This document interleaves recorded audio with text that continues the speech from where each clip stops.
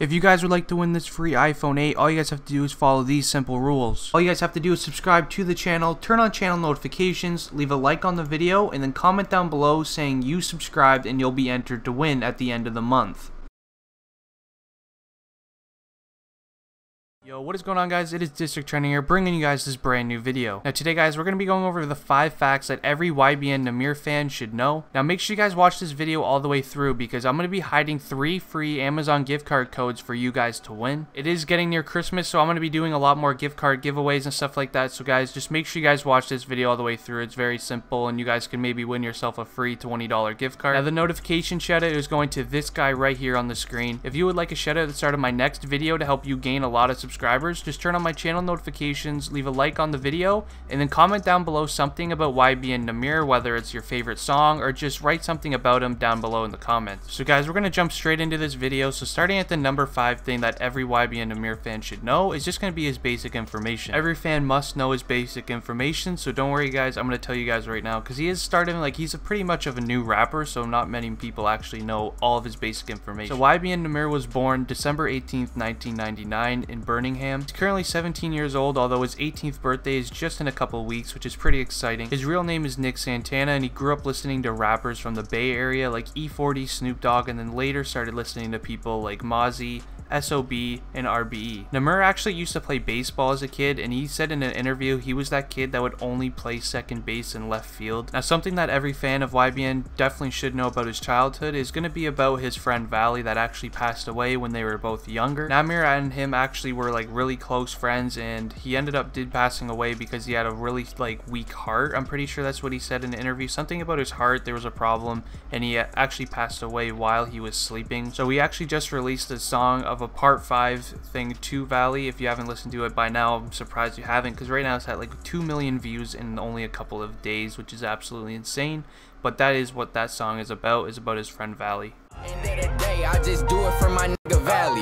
Why the f they had to put my in that caddy? Hey, broken hearts leave sad. When you died, I wasn't sad, it just made me mad. But we had so much planned out. Skipping states, we was thinking about them band routes. So jumping into the 4th fact that every fan should definitely know, and that's going to be what YBN actually stands for. So YBN is actually a little group that Nahmir and some friends made, and it's actually called Young Boss then N-word. Now obviously you guys know what the last word is, but I don't really want to say it because it's kind of disrespectful, and then YouTube will also demonetize my video. So there's a few people that is in YBN that Nahmir actually talks about a lot in his music, like Glizzy and Almighty J, but there's also a few others in the group that he doesn't really talk about in music. Nahmir actually started it from the ground up, and it stands for the mindset that they all have. When they first started it, they all had the same mindset that they all wanted to be like young bosses of something, and they always had that type of boss mindset in their heads. Nahmir actually said in an interview that he's going to be riding with the ones that he started with until everybody in the team makes it. So I'm assuming he's talking about YBN. I'm assuming he said that they'll grind together until they all make it, which is really cool. I kind of wish I had like a friend group like that, but in reality I only have about 4 friends. But if you guys want to be my friend, make sure you guys leave a like on the video and comment down below saying you would be my friend, because I'm looking for some. So jumping into the 3rd thing that every fan should definitely know, and this is going to be what his most standout moment to date is. He said in an interview, and I quote, "Rubbin Off The Paint when it was blowing up on World Star Hip Hop. I knew the song was hard and everybody was telling me it was hard as well, and I was getting tons of email and texts from people congratulating me on how good my song was doing." Now I gotta say that was probably my most standout moment by far, but it was also from my mom telling me she was proud. So that's what he said in the XXL interview. Now honestly, this song that he posted was definitely the song that blew up his name. Now he was already kind of blowing up on SoundCloud here and there, but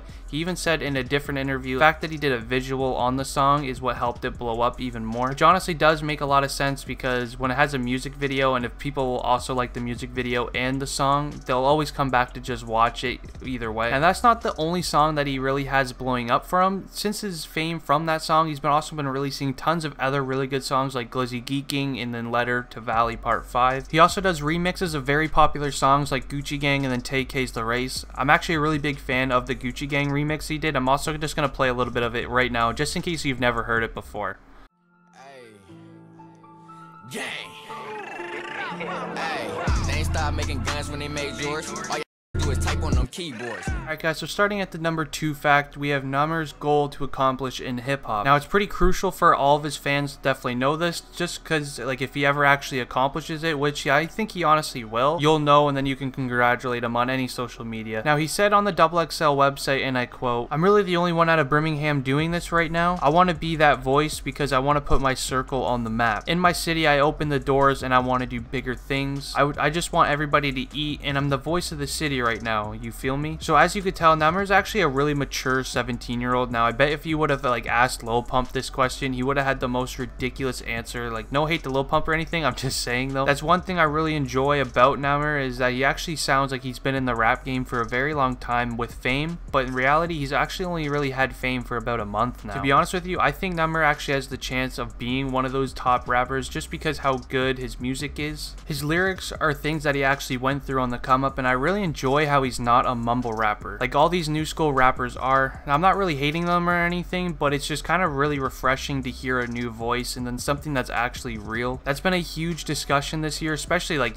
this year, how the mumble rappers are kind of taking over a little bit. I want to know your guys' insight on that. Do you guys really care about the mumble rappers, or do you guys kind of like the Eminem, you know, Jay-Z, where it's not really like mumble rapping at all, it's more of just lyrics? Now take Lil Pump Gucci Gang for example. That song right now is number 3 on Hot Billboard 100, and literally he says Gucci Gang 52 times in the song. I'm not really hating on the song or anything, I'm just kind of saying like it doesn't really have any meaning at all. So let me just know what you guys think of that down below. Alright guys, so jumping into the first fact that every fan should definitely know. Now before I tell you guys, I want you guys to comment down below right now saying YBN Nahmir is the greatest, if you guys are watching to this point, because if you are, I'm gonna go check out your channel and leave you some advice on your videos. Alright guys, so for the first fact, we're gonna be talking about how YBN Nahmir started making music. Now every single fan should definitely know this because it's very important to know, especially if he blows up and becomes one of your favorite rappers or one of the like biggest rappers of all time. It's good to know all of these facts. So Nahmir started making music when he only was 14 years old. He said he had a little rock band and he was just recording music with his friends for fun. After he found out that you can use the microphone that came with the game Rock Band,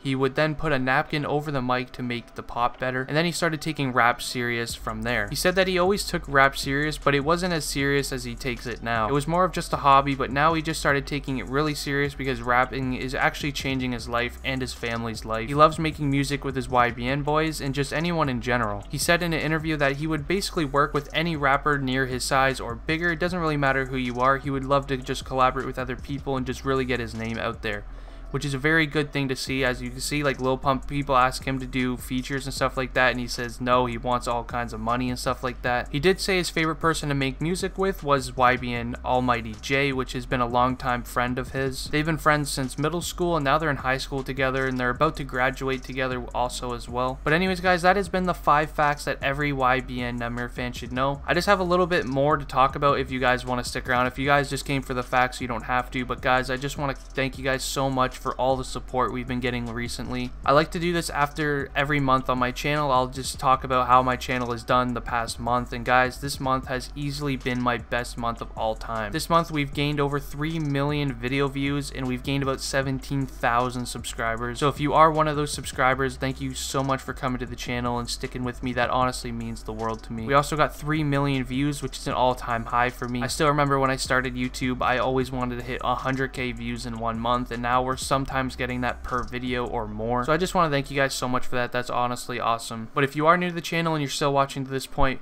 make sure you guys hit that subscribe button. I make videos all the time about rappers and everything like that. If you want, go to my channel, watch some videos that appeal to you. But anyways guys, it's been District Trending. I'm out. If you guys would like to win this free iPhone 8, all you guys have to do is follow these simple rules. All you guys have to do is subscribe to the channel, turn on channel notifications, leave a like on the video, and then comment down below saying you subscribed, and you'll be entered to win at the end of the month.